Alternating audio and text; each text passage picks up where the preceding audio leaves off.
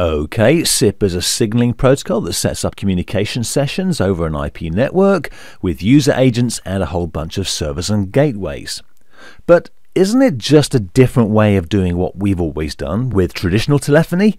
No, it's far more than that. So much that most carriers now, most telephone service providers or TSPs, have already switched to SIP in the core of their networks, keeping SS7 and regular POTS phones over the last mile, but switching to SIP for core processing and routing through the network.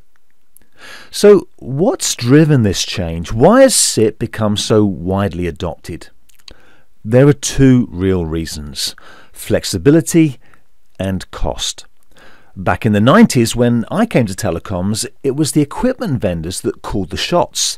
The TSPs depended completely on the vendor's hardware for their service. Hardware that A, cost an absolute fortune, and B, would typically be part of a complete proprietary solution, meaning that TSPs became locked to one supplier. Creating enhancements, dare I say features, was a huge and expensive process, requiring equipment redesign, hardware manufacture, and physical distribution and installation throughout the network. No wonder telecoms was slow to progress. Enhancements just took too long and cost too much. Call waiting, for example, took a whole year to develop and roll out.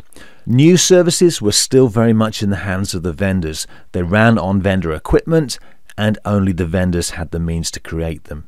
True, some did offer TAPIs, telephone application programming interfaces, through which third parties could build services.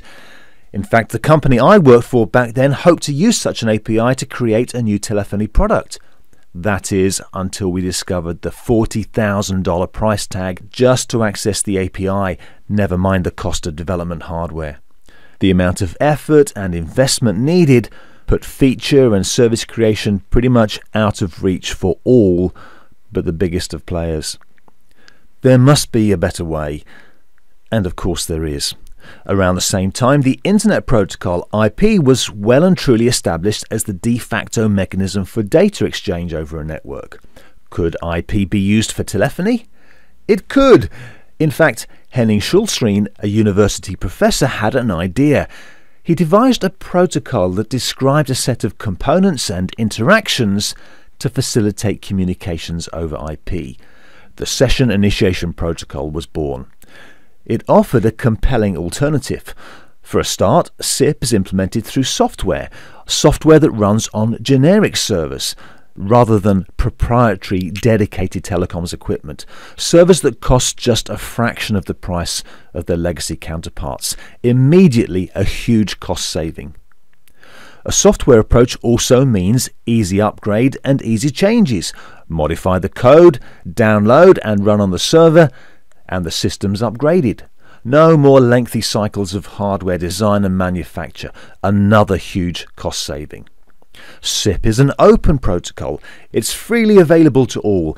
Anyone with an interest and ability to build software can use it to create compatible communications products and services.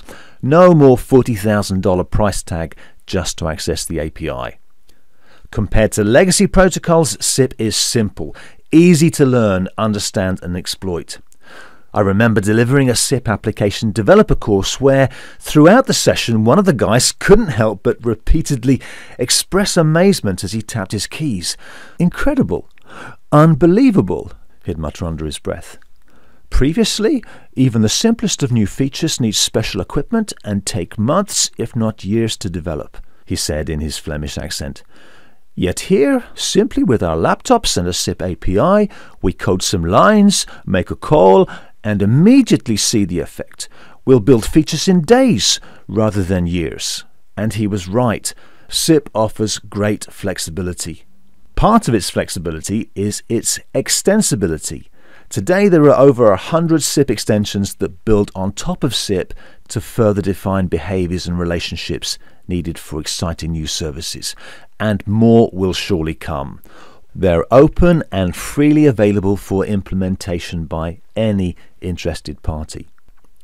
Using IP, it's easy to integrate SIP with other technologies, embedding communications in everyday desktop and mobile applications, for example, adding web interfaces, and exploiting news feeds and the like, all things that enhance the communications offering. Now, SIP doesn't try to be everything to everyone.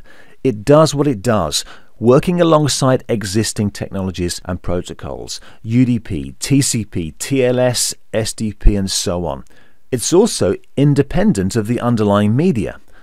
Unlike the old world, there's no dependency on particular codecs. Any codec can be used, and as new codecs emerge, they can be added in with no special effort or system upgrade. Cool. So, why SIP? Isn't it just a different way of doing what we've always done with traditional telephony? No, it's far more. SIP has moved telecoms out of the control of the equipment vendors and into the hands of the broader community, including the enterprise and internet service providers. Being software-based, independent of special hardware and therefore significantly cheaper, and being simple, open, accessible, extensible, and therefore flexible, SIP is taking communications and communication services to a whole new level, saving money and expanding possibilities.